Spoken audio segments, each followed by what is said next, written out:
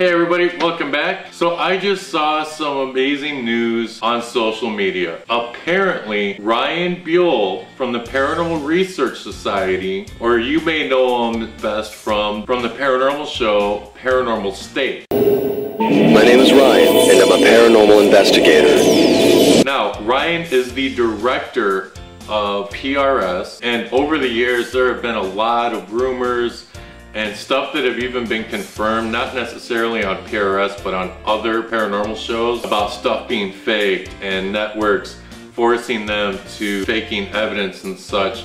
But this actually has to do with Ryan Buell stealing.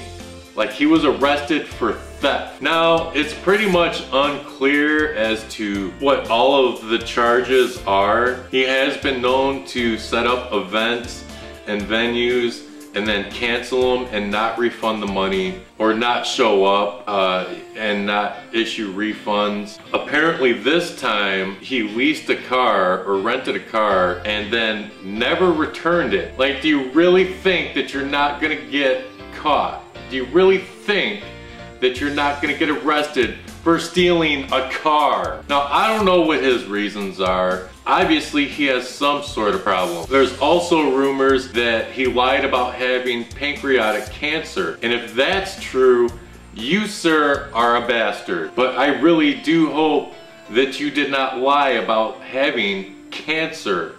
A lot of people die from cancer. Lying about something like that, it's not a laughing matter. Cancer is not something that you should take lightly. I lost my mother to cancer. I lost my aunt to cancer. Lots of people have lost people that they love and care about. And for you to lie about that to make money is a bunch of bullshit. Now it hasn't been confirmed that he lied about that yet. I'm just saying he better not have lied about that. Now, of course, I checked out the rest of his team's Facebooks and Twitters to try to confirm some of this stuff. And yes, it has been confirmed that he stole a car. I went to Chip Coffey's Twitter. Chip Coffey is a psychic medium who worked on Paranormal State for almost the entire series. He left the show because, and he stated this has been confirmed, he left the show because he was having problems with Ryan. And he's not the only one. Other people left the show before it got canceled. Heather from the show left. Katrina, who is now on Paranormal Lockdown with Aaron from Ghost Adventures. By the way, great job on the show, guys. Keep up the great work. Don't let what happened mess with your careers. There have been people that worked on set that said that stuff was never fake. There was a guy that was there during the Mothman filming, the Mothman episode, and he said that nothing was fake. They weren't prepping or doing anything like that. But again, going back to Chip Coffey's Twitter, I looked at Chip's Twitter account and multiple people are messaging him about it, which I understand. I went there to see what was going on, or trying to confirm what had or had not happened. And there are some people attacking Chip, saying that he was a part of the venues and getting canceled and pocketing the money and faking evidence on the show and all sorts of stuff. Like, people were giving him crap for that. He didn't do anything. Other people from the show, some have yet to comment on it. For anyone that was on Paranormal State, I feel so bad for you guys, because you guys right now, the Paranormal Research Society, which I don't even think the Paranormal Research Society even exists anymore, but the people that were in it are pretty much being attacked right now. A lot of people question their credibility. And this isn't the first time something like this has happened, where a team's credibility goes into question. Back in the day, there was a woman that was a part of t.a.p.s on Ghost Hunters who left the show, and I guess she left on bad terms, and she took to the media and said that they were sending in prep crews and they were faking evidence and all kinds of stuff. Even if it hasn't been proven, which is messed up, even if it hasn't been proven that you were faking stuff, it's still, like, even being accused of it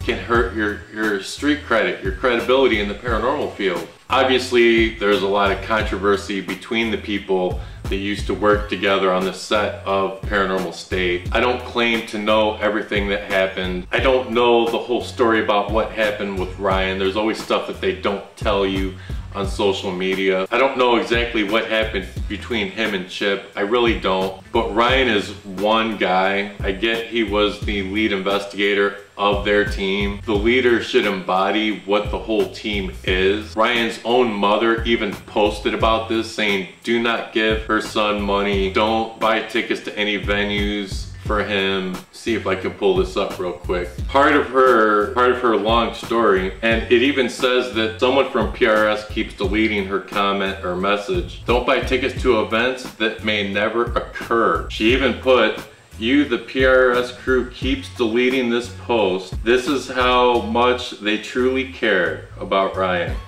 All about the money to them.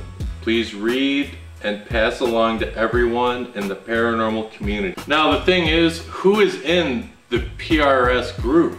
People have left the PRS group. I don't consider Chip Coffey to be in the Paranormal Research Society. Actually, I never thought of him as part of it. Like, he was always like his separate entity, like he would consult them. Katrina used to be a part of the Paranormal Research Society. She's not a part of it anymore. She does her own show. Heather left the show. The only people that I think are in the Paranormal Research Society is Ryan Buell and Sergi. I have no idea who else is, who would be I don't even think that there is even a Paranormal Research Society anymore. I mean, they definitely don't do paranormal research, so what's the point? People are asking, and they're asking Chip Coffey that Ryan is possessed by a demon, or there's a demon attached to him, and that's why all this bad stuff is happening to him. Chip even said, no, he is not possessed. It is just about Ryan and the bad decisions that he's made. Meaning, there is nothing supernatural or paranormal about what has happened to Ryan. Everything that has happened to Ryan, he did to himself. So to the people that left the Paranormal Research Society, or who may still be a part of it and have nothing to do with what happened to Ryan, or was ever involved in any of the things that he was doing that was getting him into trouble, I feel really sorry for you guys, because right now I pretty much see that you guys are under attack. And it's really something that you shouldn't have to deal with. Just like paranormal investigators, we have to go on the facts and what we know. We can't really go by hearsay. It might bother us. Some stuff is bothering me. I don't know if it's true or not. All I can do is hope that it's not true. Thanks for watching the video, guys, and I'll see you guys next time.